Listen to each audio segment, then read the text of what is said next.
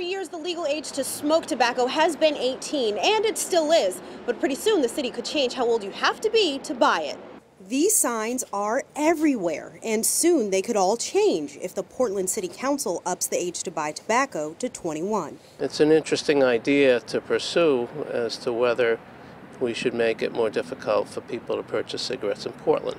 Councilmember David Brennerman says the suggestion is still in its first stages and is one of several health issues up for review. Cities across the country are being asked to take on issues that usually state legislatures took up in the past. More than 125 cities, including New York, Boston, Kansas City, and Cleveland, restrict the sales to customers 21 and up.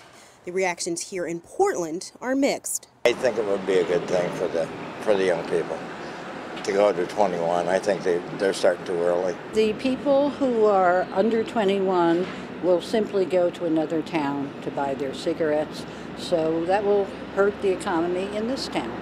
Brenneman says they'll take that into consideration. We also should hear from the other side. I don't think we ought to just go into it thinking we'll do it without hearing both sides of the issue. With Maine's lung cancer rate 30% higher than the national average, some say it's worth the review. I think it's such a significant public health issue that we need to study it. The city will take up the proposal tomorrow at 5 o'clock.